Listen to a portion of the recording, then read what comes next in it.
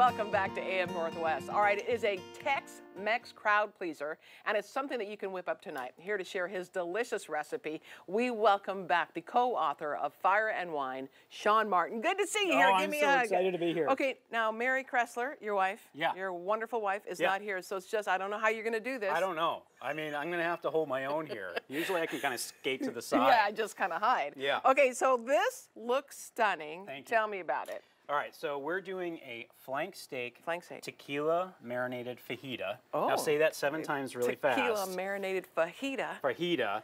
After having a few of these, I probably couldn't say that. Exactly. So, We were going to bring the big bottle, but we thought we'd portion control today. Okay, thank you. So yeah, we wanted to bring a little bit more flavor to fajita by doing a beef marinade, and then we're going to soften the veggies, and we're going to have this delicious fajita. I love it. Okay, let's do it. Let's start with You tell our me what marinade. to do. Yes, Okay. so we're going to start by marinating our flank steak. So we're going to put our liquids in first. We're going to start with a little bit of tequila. Tequila? Feel free to pour that whole thing right in there. Okay.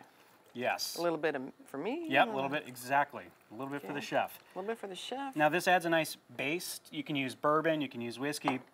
Well, we like that unique flavor that the tequila brings. Soy sauce for a little umami flavor. Okay. Oil to help emulsify, so we're going to mix that up a little bit.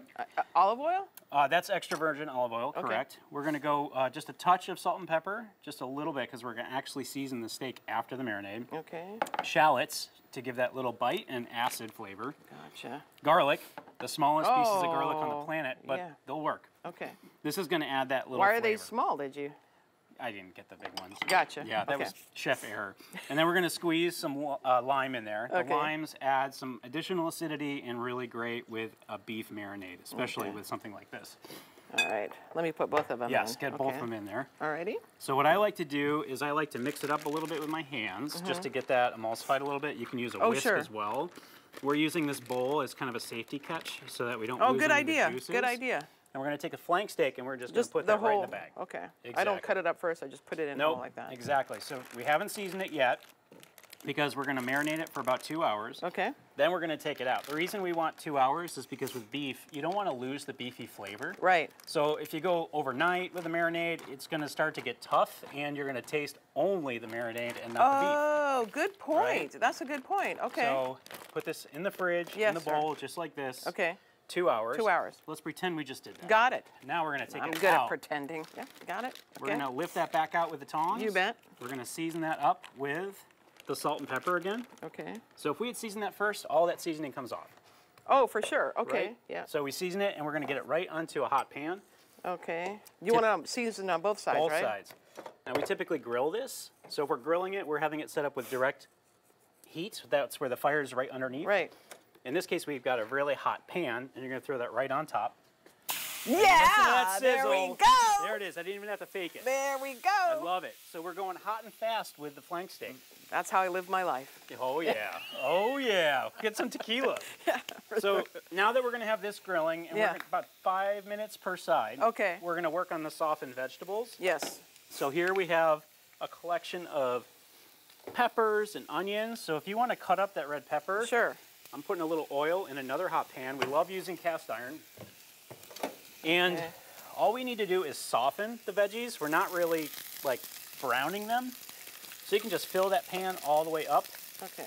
So we got the onions, we got peppers. You can go with different color peppers to give it that little color look. We love yellow pepper, the red pepper, a little bit of green pepper as well. Oh yeah.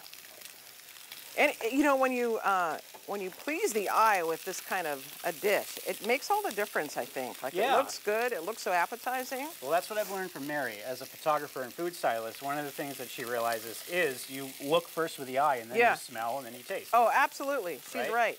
Now remember, always remember that. Mary, you are right. You are right, Mary. You are right. You're right. And so we're softening these.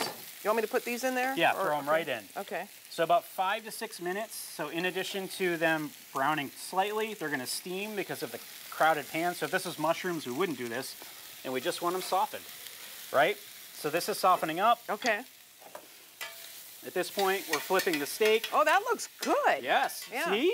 Yeah, it looks good, yeah. Now the secret to these, you keep flipping it back and forth, so that you cook evenly on both sides. Okay. Till your desired internal temperature. For us, we like rare, medium rare. Okay. And then we Which is what on your? About 130 degrees internal temperature. Okay. And then carryover cooking happens when it rests, so it keeps cooking a few degrees. Okay. Then you slice into it. Okay. And when you slice into it, you have this beautiful pink center. Look at that. Exterior cooked. So now we have to try it. Okay. So we've got a little bit of flour street tortillas. We like to just throw them over the fire a little bit, just to get them a little brown action. These have been pre-done. Okay. And this so I can try this? Yeah, you can try that. We've got the veggies, we've got the flank steak, we've got a little salsa, jalapeno if you like.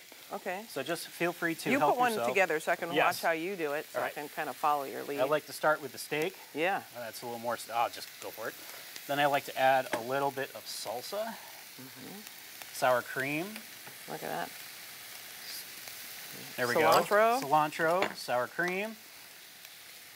And I'm going to avoid the jalapeno. So if you want to try my I'll try yours. And thank you for avoiding the jalapeno. You're it's greatly appreciated. I've learned.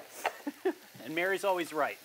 Mary is always right. So I'm going to make the second one. Okay. But this is great for like a family bar. You can just set all the stuff out. People can make themselves, add a little bit of rice, a little refried beans, or your favorite sides. That's perfect. Get a little bit of that tequila flavor in there. Yeah. Yep. Yeah. So it's not too strong. And like I said, you can swap out tequila for really any brown or darker color liquor. Right. And it just adds that nice little backbone. Oh, this is excellent. So we're going to put the recipe on our website at k2.com. The book, again, is called Fire and Wine. A shout out to Mary Kressler, who is always right. Thank you, Sean. Great job. Great job without the wife. You. Good work. Good work. All right, we'll be right back with more AM Northwest. Don't go away.